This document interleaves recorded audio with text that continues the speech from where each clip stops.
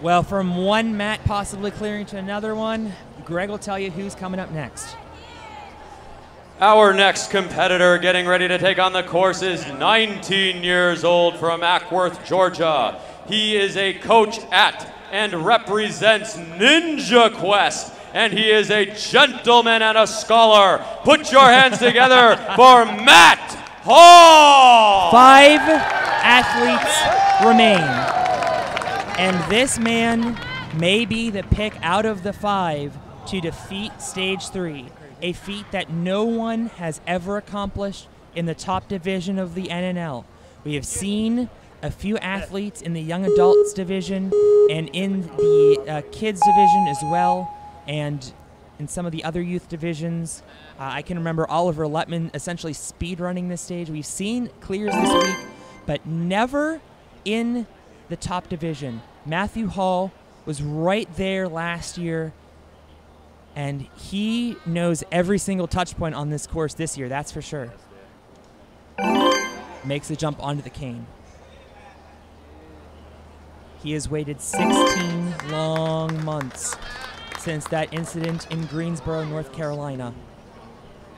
And he is looking to win the World Championship, but more importantly for him probably is hitting that buzzer.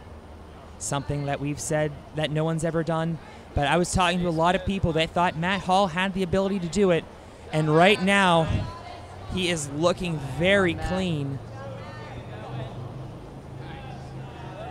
I am enthralled by this run, and again, taking that strategy that we saw Josiah Papel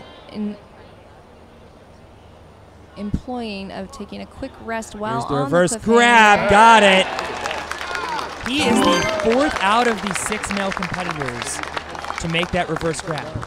Now, 2, Matt Bradley and Josiah Papel have beaten the edge of dreams by touching cheese wedges. Neither have made the grab, and you can kind of see from the live stream. I don't have the monitor in front of me, but you can see in some vantage points that those cheese wedges are actually offset, essentially a wingnut transfer of vertical limits.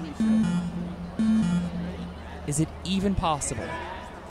I think if any athlete is going to be able to execute it, it's going to be Matt Hall. I'm holding my breath here. There's the jump, he touches it, not able to clear it, and he did not do it faster than Matt Bradley. So now I think it is safe to say that the remaining 4 athletes are going to rush to cheese wedges with a clear maybe out of reach.